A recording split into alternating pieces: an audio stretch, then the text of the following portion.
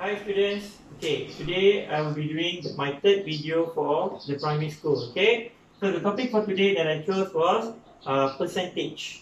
Percentage. Let's look at the different types of question for percentage. First type of question is, normally they ask you to convert mixed numbers to percentage.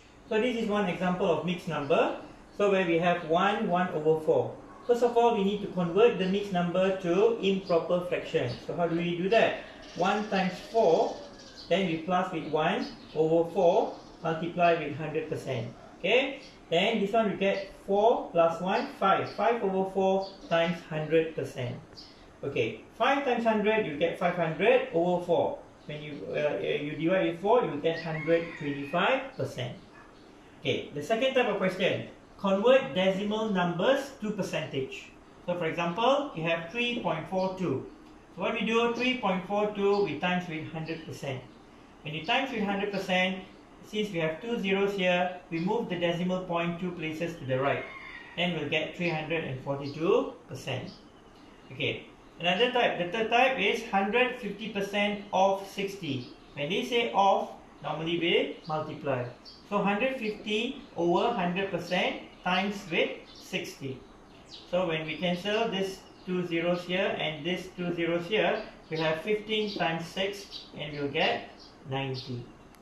So this is the most common one in percentage for primary school. And then normally the more tougher in every topic is the problem solving question. So I give you one example of a typical problem solving question.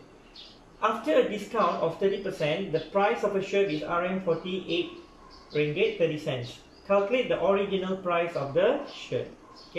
So what we'll do is, this Rm48 ringgit 30 cents is after 30% discount. So we take the original price, original percentage 100% minus with the discount, you get 70%.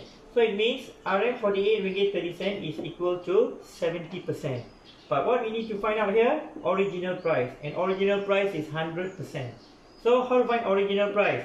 100 over 70, then you times with 48 ringgit 30 cents. So you cancel this 1 0 here and this 0. 10 times 48 ringgit 30 cents, you get 483. Then you divide with 7. So when you divide with 7, you'll get Rm69 ringgit. So this is the common type of problem solving question in percentage for primary level.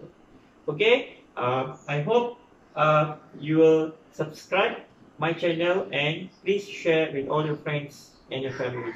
Thank you.